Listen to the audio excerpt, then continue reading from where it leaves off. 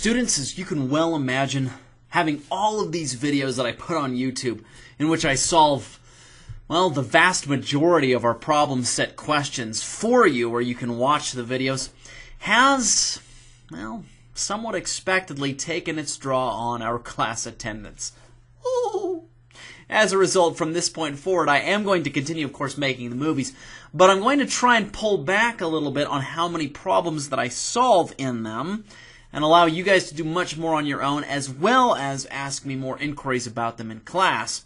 Hopefully that will increase your motivation to actually come. Okay, with that said, we're going to begin today's lecture of Chapter 20's coverage of electrochemistry with a hilarious scumbag teacher of the day. Teacher gives you a test. Doesn't grade it until you take the next one. Ha ha! With that said, after today's presentation, or series of presentations from Chapter 20, you guys should be able to do each of the following things. First, determine atoms' individual oxidation numbers, or oxidation states. Second, determine which element is oxidized and which one is reduced in an oxidation-reduction or redox reaction. Third, know that the element that gets oxidized in a redox reaction is called the reductant, while the element that gets reduced is called the oxidant. Fourth, balance redox equations by using the half-reaction approach for both acidic and basic conditions. And fifth, know how a voltaic or galvanic cell works and be able to draw and describe its components. That's the lineup. Let's get started. In this chapter, we're going to learn how batteries work. Now, believe it or not, continual research is still going on to make batteries better. Smaller, longer lasting, easier to charge, more powerful, more environmentally benign, and so forth. Before we talk about batteries, though, we have to first talk about redox reactions. I realize that this might seem like a topic that has nothing to do with batteries. Please be patient, though. I promise you that by the end of this video series, you'll see exactly how redox reactions and batteries are intimately interrelated. Now, you might remember back in Chapter 4, to which I'll link here, we talked about reactions in which electrons are transferred from one substance to another. Such reactions are called oxidation-reduction reactions, also known as redox reactions. In order to understand electrochemistry, we really have to first review this concept of oxidation-reduction or redox reactions. Are you ready then? Here's the review. Now, I've learned two easy mnemonics for remembering how to distinguish between oxidations and reductions. The first one is, Leo the Lion says grr, which stands for losing electrons is oxidation, and gaining electrons is reduction. Separately, you can memorize this one if you prefer. Oil rig. Oxidation is losing, while reduction is gaining. Oh yeah. Alright, now according to our book, before we can identify an oxidation-reduction reaction, we must have a bookkeeping system. That is, some way of keeping track of electrons gained by a substance being reduced and electrons being lost by the substance that gets oxidized. The concept of oxidation numbers, also called oxidation states, was devised as a way of doing this. So oxidation numbers are the bookkeeping system that we can use to determine what gets reduced and what gets oxidized in a redox reaction. So we're going to go ahead and review that. To determine an atom's oxidation number, we have to use the following rules. 1. For any uncharged atom in its elemental form, that is, an element that isn't bonded to any other kinds of elements except for itself, its oxidation number is 0. Examples include H2, O2, sodium, or P4. Once again, you can see in these examples, we sometimes have two or more elements bonded together, but all of those elements are the exact same kind of element bonded to each other. That is 2 H's, or 2 O's, or 4 P's, or a single Na. See what I'm saying? If you have any of these substances all by themselves, no charge, their oxidation number, 0. 2. For monatomic ions, that is, you have a single atom that is an ion, it's got a charge of some sort, the oxidation number of that atom is equal to its charge. Examples include K+, S2-, Mg2+, and Al3+. In each of these examples, you've got a single atom that has a charge, that is, it's a monatomic ion. Each of these would have an oxidation number of +1, -2, +2, or +3, respectively. That is equal to their individual charges. 3.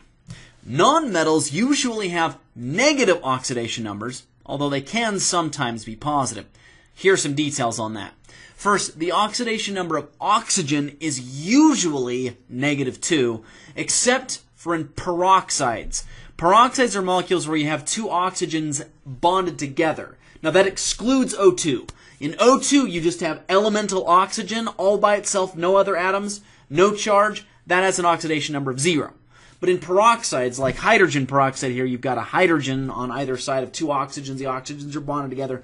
Those kinds of molecules, oxygen has an oxidation number of -1. Hopefully you're okay with that.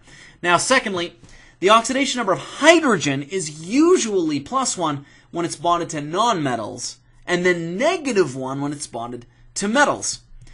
Next, the oxidation number of fluorine is -1 in all compounds.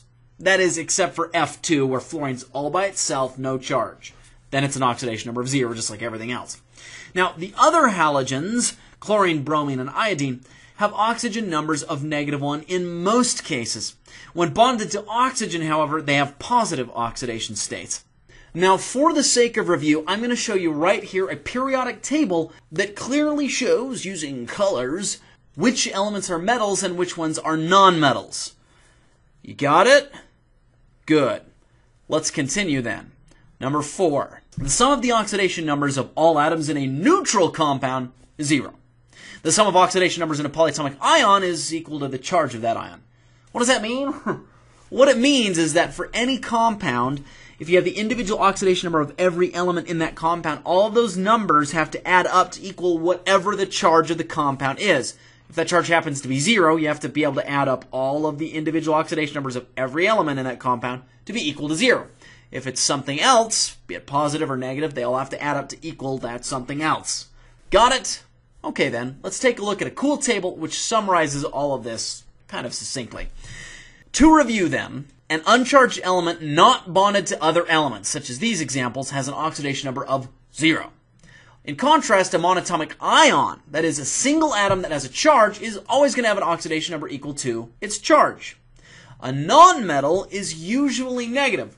Oxygen is usually -2, except for in peroxides like hydrogen peroxide where it's -1.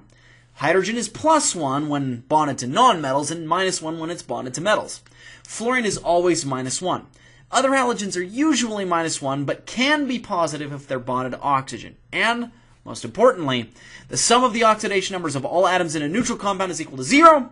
The sum of oxidation numbers of all the atoms in a compound that has other charge has to be equal to whatever that charge is. That's pretty much it in one glorious slide. Let's see if we can do some problems then. What is the oxidation number of bromine in this ion? Separately, what is the oxidation number of manganese in this ion? I'm going to do one of these for you, to which I'll post a link here for you to watch, and then I'll leave you to do the other on your own. Alright then, hopefully you have solidly at this point how to identify or determine the oxidation number of an atom in a compound, or by itself, or wherever. The reason is because you have to have that knowledge down very well to be able to do the next topic. That is, to be able to determine what substance is oxidized and what one is reduced in a redox reaction. So, by determining individual elements' oxidation numbers, we can figure out what elements are oxidized, that is, which ones lose electrons, and what elements are reduced or gain electrons in redox reactions. To do this, we have to follow these steps. 1. Determine the oxidation number of every element in the chemical equation. 2. Any element whose oxidation numbers become more positive, going from reactants to products, have lost electrons and are therefore getting oxidized. Remember, Leo the lion says grr. Losing electrons is oxidation. 3. Any elements whose oxidation numbers have become more negative, going from reactants to products, have gained electrons and are therefore reduced. Remember, Leo the lion says grr. Gaining electrons is reduction. Please note, by the way, that substances that get oxidized, that is, that give up electrons in redox reactions, are called reducing agents or reductants, while elements or substances that get reduced, that is, they receive electrons, in a redox reaction are called oxidizing agents or oxidants. Now I'm going to give you a pile of problems, and I'll show you how to do maybe 2 of them, and then I'll let you do the others on your own. Are you ready? Okay. Here. Which element is oxidized and which one is reduced in the following reactions?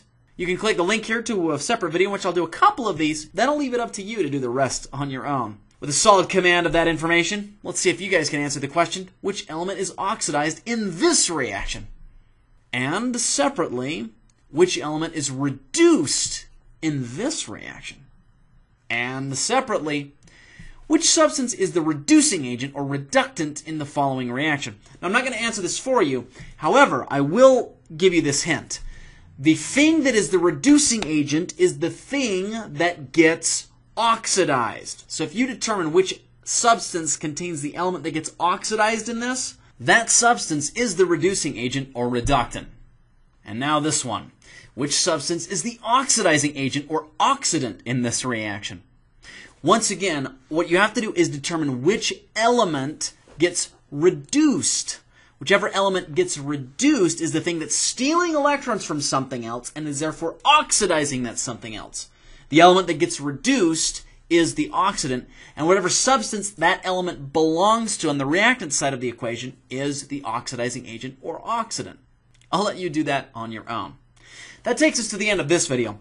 Please rest, recoup, and get excited and enthused for the next one, in which I'll continue teaching you more about electrochemistry. Until next time, then, have an enjoyable rest of your day.